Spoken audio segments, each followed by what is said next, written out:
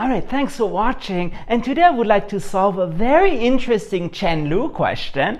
In other words, when does the fake Chen Lu hold? So when is it true that f composed with g prime of x equals f prime of x times g prime of x? And just to make things clear, what I'm asking here is, for which functions f does it hold that f composed with g prime is f prime times g prime for all g? For all g.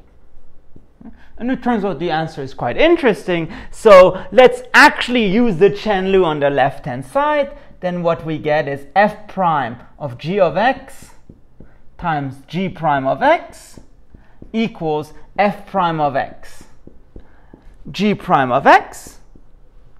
All right. But since this is true for every g, we can assume g is non-zero, so let's cancel this out. So the question is, for which f is it true that f prime of g of x equals f prime of x? But again, since this is true for every g, we can just choose any g that we want. So for instance, choose g of x equals 2x. So in other words, for which f is it true that f prime of 2x equals f prime of x? But the nice thing is, I have done that in another video. So if, let's say, a function is continuous and satisfies f of 2x equals f of x for every x, then that function must be constant. So what we get is that f prime of x is a constant, let's call it a, and so f of x is just ax plus b. So the only functions for which this is true for every g are the linear functions. And again, I did not believe this the first time I saw this, so let's show this actually.